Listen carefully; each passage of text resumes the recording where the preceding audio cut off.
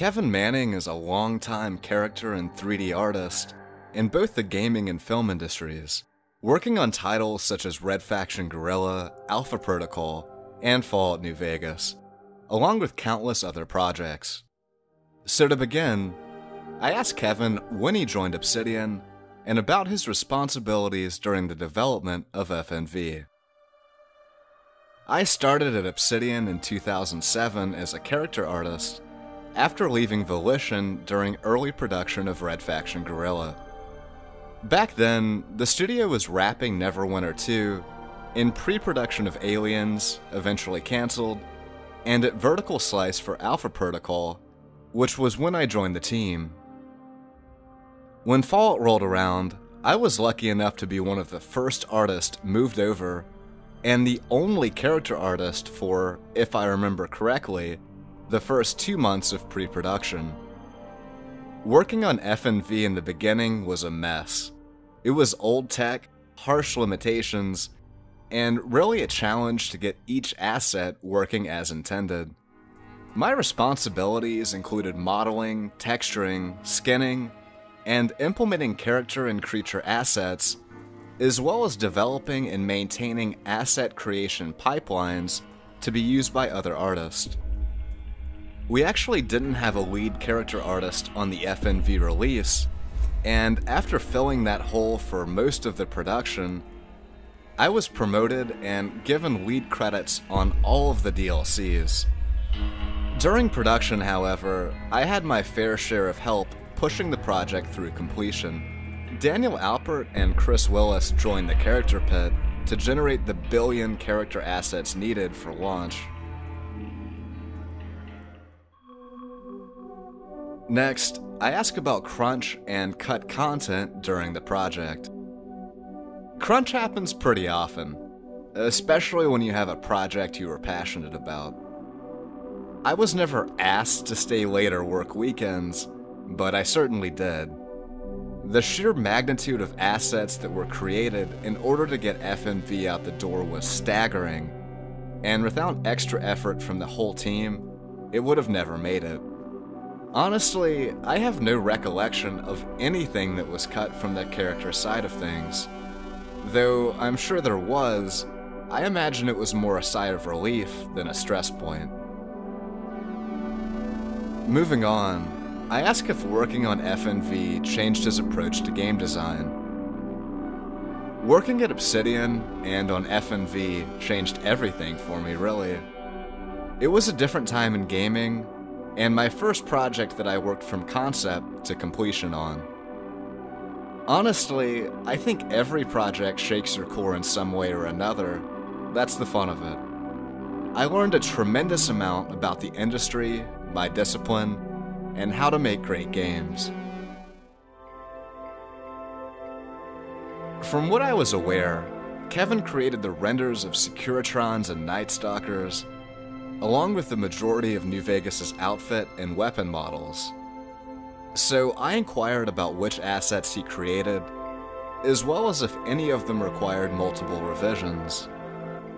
Oh man, I worked on so much on that game, but unfortunately, I was not responsible for Night Stalkers. That was either Chris Willis or Daniel Alpert, and we couldn't have done any of it without the support of the amazing Brian Menzie, concept art lead.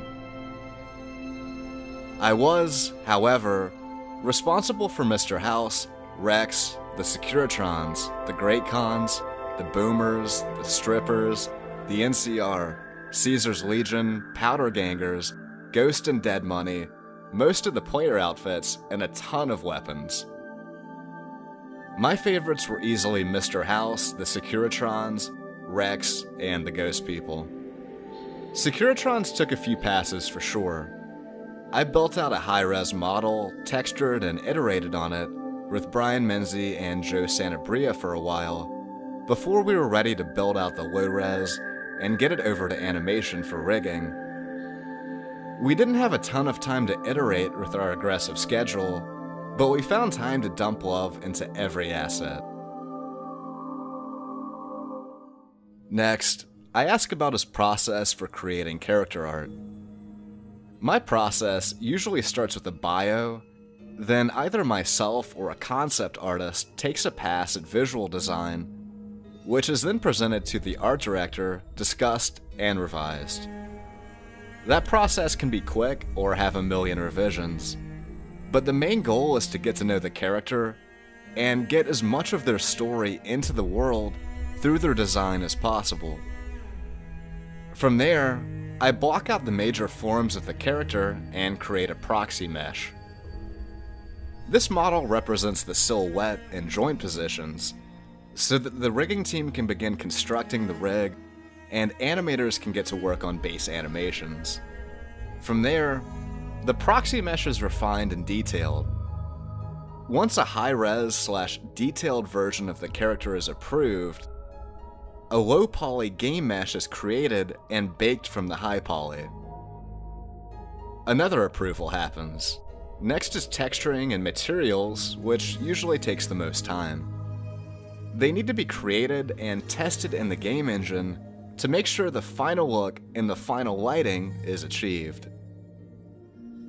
Then the model usually gets sent off to be attached to the rig and handed off to the animation and design team.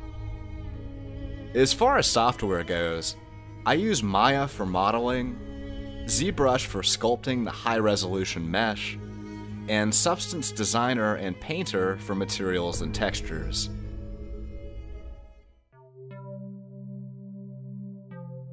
Next, I asked Kevin if he could talk about his style as an artist. Oh man, I love everything. Hand-painted, self-lit characters from WoW or League of Legends, to the realism of Uncharted or Tomb Raider. I really couldn't pick. What usually happens is that whatever I'm working on during the day for work, I switch styles on personal stuff. Like right now I'm working on more toony, exaggerated stuff at work, so my personal work is more realistic. During a performance pass, many of New Vegas's textures were lowered in quality, props were removed, NPCs were disabled or cut, etc. So I asked Kevin how console performance affected his character art. Optimization is one of the most complex processes in development. So many factors need to be taken into account. Trade-offs have to be assessed, and decisions to cut or reduce the quality or quantity of certain assets for better performance are inevitably made. I could dive into this more, but we would be here for a long time.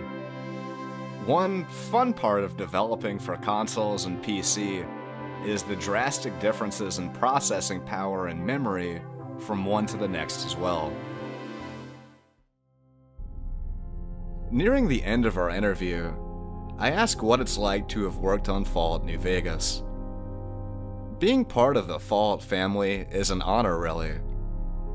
The people I was lucky enough to work with, I consider family, and we are all so humbled by the fan base that I really have no words for my gratitude. It is a surreal feeling to think of how many people love something I was a part of, and how many people it touched. Finally, I asked Kevin what projects he was currently working on, and where fans could find his art.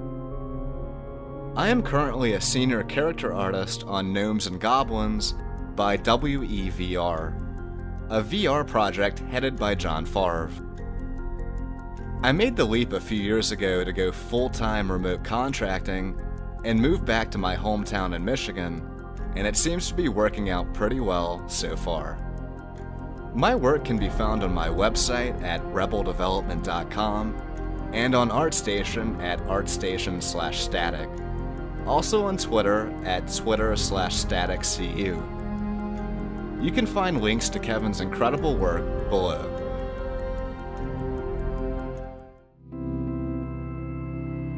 Fallout New Vegas has emerged as a classic for a variety of reasons. One of those is undoubtedly the NPCs and factions themselves, and Kevin Manning was responsible for bringing many of them from concept to reality. Despite the limitations of consoles, he created evocative models that grounded the lore and backstories of these characters and groups, making him one of the unsung heroes of one of the best games ever made.